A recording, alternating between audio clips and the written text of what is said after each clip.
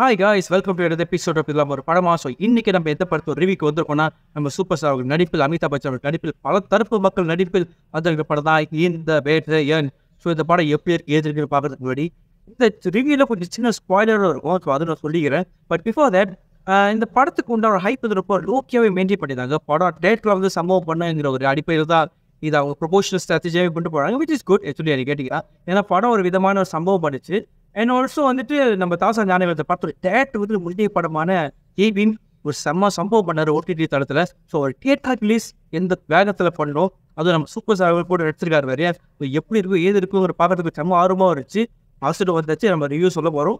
ஒரு சின்ன சின்ன ஸ்பாயிலர்ஸ் இருக்கும், தப்பா நினச்சிக்க வேண்டாம். ஸோ பிஃபோர் தட் நம்ம சேனல் சப்ஸ்கிரைப் பண்ணி make sure to subscribe. Now let's get to the review. அதையும் குடிச்சுக்கிறேன். ரோஸ்டா ரிவ்யூவா? படம் நல்லா இருக்கா இல்லையா? டிஸ்கஷனா? இதெல்லாம் ஒரு படமா? ஓகே, வேட்டையின் படத்தோட கதை என்னதுன்னா, கதையெல்லாம் சொல்ல போகிறதில்ல, ஜஸ்ட் ஒரு தின் லேயரை மட்டும் சொல்லிக்கிறேன். ஏன்னா அந்த படத்தோட கதையை ரொம்ப தின் லேயர் தான். ஸோ நான் மெயின் போக்காக இந்த கதை எதை நோக்கி போகுதுங்கிறத சொல்லிடுறேன். ஸோ என்னன்னா, நம்ம அமிதாப் பச்சன் அவர்கள் தான் அந்த படத்தில் வந்துட்டு ஒரு லாயர்.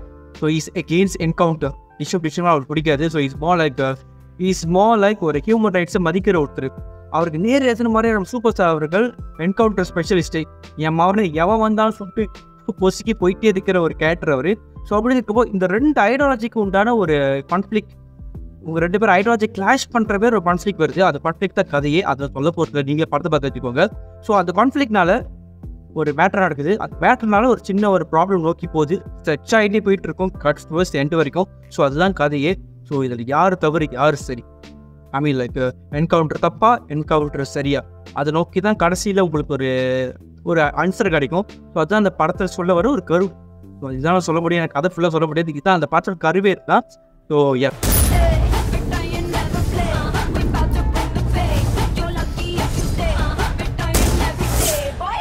ஓகே, இந்த படத்தில் பாசிட்டிவ் நம்ம இறங்கிடலாம்.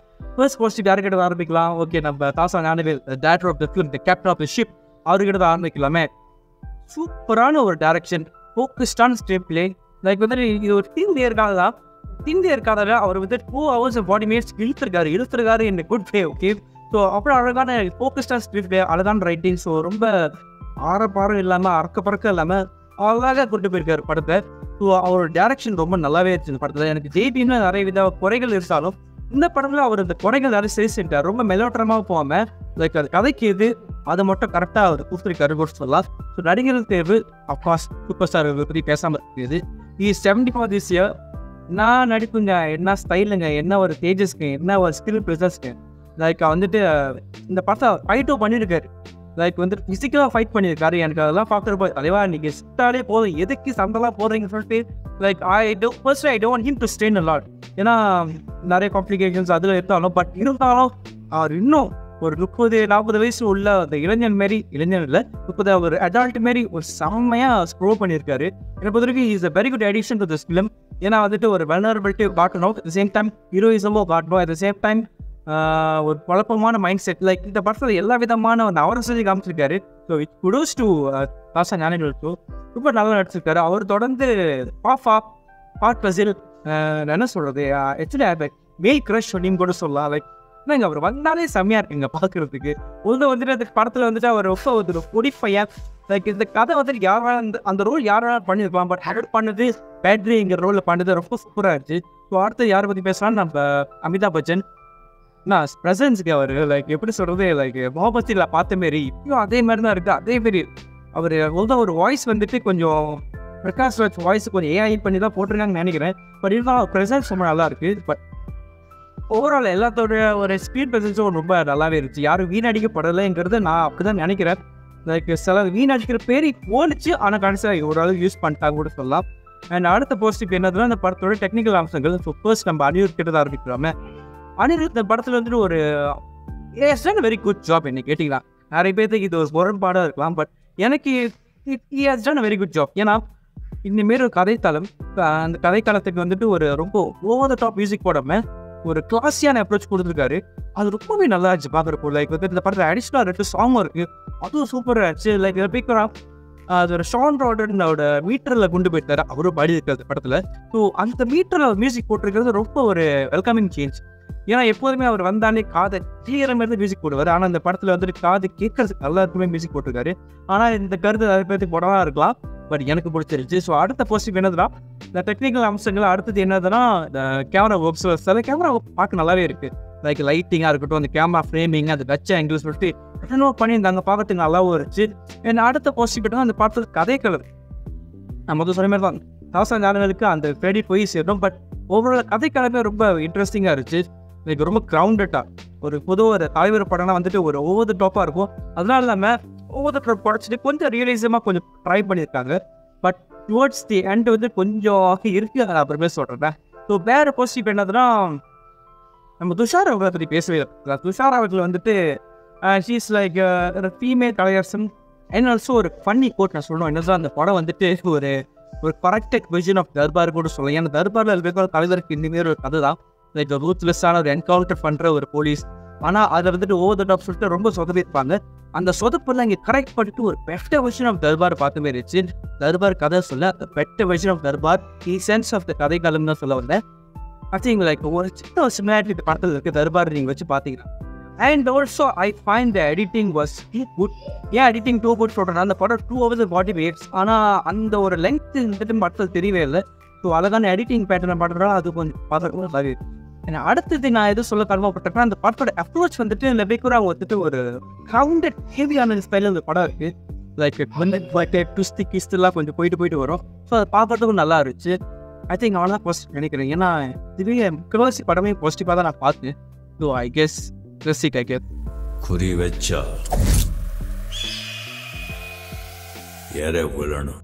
ஓகே, பாசிட்டிவ்னு ஒன்று இருந்தால் நெகட்டிவாக இருக்க தான் செய்யும். ஸோ வேட்டையின படமும் அதில் விதிவிலக்கு இல்லை. ஸோ இந்த படத்தில் எனக்கு சில நெகட்டிவ் பாயிண்ட்ஸ் சொல்லி ஆகிறோம். என்னதுன்னா ஃபர்ஸ்ட் நான் ரொம்ப எது நெகட்டிவாக நான் பார்த்தேன்னா இந்த மனசுலாய பாட்டோட லேஸ் பண்ணி ரொம்ப சுமாராக ஆயிடுச்சு. அந்த லைக் இட் வாஸ் வெரி சுமார்.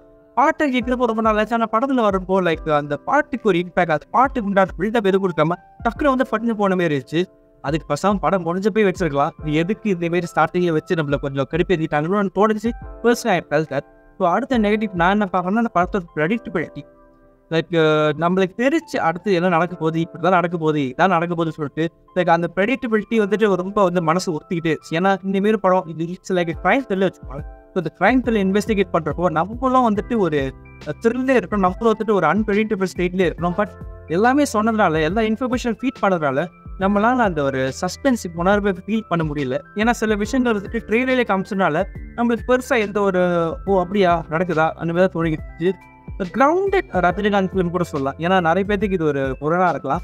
இது நான் மற்றவங்களுக்காக இந்த ஒரு நெகட்டிவ் சொல்லி ஆகும். என்ன ரொம்ப பேர் ஒரு ஜெயிலர் நம்பி தான் இந்த படத்துக்கு வந்திருப்பாங்க. அதில் எந்த ஒரு ஆச்சரியமும் இல்லை. பட் ஜெயிலர் கம்பேர் பண்ணிடலாம் இதுக்கு அவருக்கு உண்டான அந்த பாஸ் எலிமெண்ட் வந்துட்டு ரொம்ப கொஞ்சம் கம்மி பண்ணியிருக்காங்களோன்னு தோணுச்சு.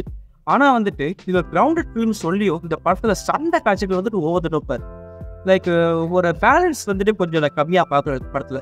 ஏன்னா ஒன்று ஃபுல்லாக கிரவுண்டடாகவே போயிருக்கோம் லைக் ஜேபி மாரி, இல்லாட்டி ஃபுல்லாக கமர்ஷியல் ரூட் எடுத்துருக்கிறோம் ஜெயிலர் மாரி. இது 2 கட்டான இருந்தனால நம்மளுக்கு வந்துட்டு இது என்னது ஒரு ஒரு ரியாலிட்டி நோக்கி போகிறப்போ திடீர்னு வந்துட்டு பார்க்குற சாங்க ஒன்று நீ அப்படி இருக்கும், ஒன்று எப்படி இருக்கும். அதில் ரெண்டும் இப்படி மாறி வச்சதுனால இட் ஃபேல் லைக் ஒரு ஒரு டோன் ஆஃப் த ஃபிலிம் வந்து எனக்கு எடுக்கிற மாரி இருக்குது அந்த ஒரு ஃபைட் சீன்ஸ். இன்னும் எத்தனை நாளைக்கு தான் வந்துட்டு இந்த ஒரு ரேப் லைக் தப்பாக சொல்ல, பட் எத்தனை நாள் தான் இந்த ரேப் கதையை வச்சு தான் வந்துட்டு கதையை நவுத்தணும் அப்படிங்கிற ஒரு சின்ன ஒரு உறுப்பில் போயிட்டே இருந்துச்சு. ஏன்னா ஒவ்வொரு சீரியஸான படமும் அந்த ஒரு ஆங்கிளை கொண்டு வராங்க, வேற ஆங்கிளை கூட கடை கொண்டு போகலாமே, லைக் ஒரு மர்டரை வச்சு கொண்டு போகலாம். பட் எதுக்கு இந்த ஒரு செக்ஷுவல் விஷயத்தை கொண்டு வராங்கன்னு இல்லை. But which I find it a little add. But இருந்தாலும் பரவாயில்ல. பட் அதை நெகட்டிவாக நான் பார்க்குறேன். ஸோ அடுத்தது என்னதுன்னா அமிதாப் பச்சன் அவருக்கு நடிப்பு நல்லா இருந்தாலும் அவருக்கு வாய்ஸ் சிங்க் வந்துட்டு சுத்தமாக எடுபடலை. லைக் அவர் எடுத்த சீன் எல்லாமே இதில் எடுத்துருப்பாங்க போல. லைக் கல்கியில் மட்டும் தெலுங்குல ஃபுல்லாக எடுத்துட்டு இதில் மட்டும் பார வச்ச பார்க்கலாம். So which I find it it's add. But ஓவராலாக எனக்கு இவ்வளோ தான் நெகட்டிவ் பட்டுச்சு. ஏன்னா வந்துட்டு நிறைகள் நிறைய குறைகள் நான் பெருசாக பார்க்கல. ஸோ ஐ திங்க் ஓடம் கைஸ். நெகட்டிவ்ஸில் வந்துட்டு இந்த ஒரு பாயிண்ட் நான் சொல்ல மறந்துட்டேன். என்னதுன்னா ராணா டகுபதியும் அபிராமி அவர்களும் இந்த படத்தில் ரொம்ப வீணடிக்கப்பட்டிருக்காங்க.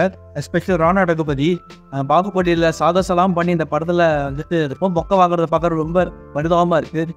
ஏன்னா படம் நல்லா போயிட்டுருக்கு. அவர் ரோல் வந்த பிறகு தான் லைக் இந்த corporate pillion role done and dust இருக்கேன். ஸோ அந்த ரோல் பார்த்த பிறகு லைக் ரொம்ப ஆஃப் ஆயிடுச்சு. லைக் இன்னும் வாடா இதே ரோல் பண்ணிட்டு இருக்கீங்க, ஒரு வில்லனை இப்படி தான் காப்பிக்கணுமா, வேறு விதமே இல்லையா சொல்லிட்டு லைக் அது ரொம்ப உறுத்தலாக இருந்துச்சு பார்த்தப்போ. அபிராமி அவர்கள் வந்துட்டு மகாராஜாவில் செம்மையாக நடிச்சிருந்தாங்க.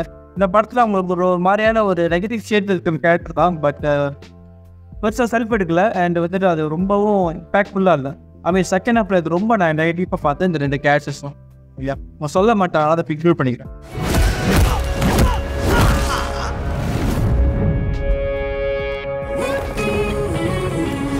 ஸோ ஓவரால் படம் எப்படி கேட்டிங்கன்னா, எனக்கு ஒரு கிரவுண்டடான ரஜினி படம் பார்க்கணுமா, அந்த படம் டெஃபினட்டாக உங்களுக்கு சாட்டிஸ்ஃபை பண்ணும். ஆக்சுவலி என்னை சாட்டிஸ்ஃபை பண்ணிச்சு படம். ஏன்னா அந்த படம் ஃப்ரீ இருக்கும். அதனால் ஒரு நல்ல கதை பார்த்த மாதிரி இருக்குது. ஒருத்தரும் ப்ரெடிக்ட் பண்ணும்போது அந்த படம் நம்மளுக்கு வந்து தெரியும் இப்படி நடக்கும்போது. ஆனால் இந்த மாரி கதையில் ரஜினிகாந்த் அவர் சூப்பர் ஸ்டார் பார்க்குறப்போ ரொம்ப சந்தோஷமாக இருக்குது. Overall I satisfied. மற்றவங்களுக்கு எப்படி தெரியல, நீ கீழே காமெண்ட் செக்ஷனில் போடுங்க எப்படி இருக்குன்னு. ஸோ ஓவரால் இதான் நம்ம ரிவ்யூ கேட்டிங்கன்னா 5க்கு வந்துட்டு ஒரு 3 புள்ளி இருக்குது. ஒரு 3.5 கூட கொடுக்கலாம், தாராளமாக கொடுக்கலாம். இட்ஸ் செம்ம என்ஜாயபிளாக இருந்துச்சு அது கூட பார்க்குறப்போ. அண்ட் ஓகே, ஸோ அவ்வளோதான் நினைக்கிறேன். ஸோ ரிவ்யூக்கு உங்களுக்கு எப்படி இருந்துச்சு கீழே கமெண்ட் செக்ஷனில் போடுங்க. அவ்வளோதான் நினைக்கிறேன். வீடியோ இதோட முடிச்சா நினைக்கிறேன். ஸோ இதோட வெட்டி பிடிக்கிறேன். நான் கசமுசா காதலன் from Verrakathaigal and happy enjoying Vettaiyan in theaters. Bye, take care. Make sure to subscribe to Verrakathaigal. Okay. ரோஸ்டா ரிவ்யூவா? படம் நல்லா இருக்கா இல்லையா? டிஸ்கஷனா? இதெல்லாம் ஒரு படமா?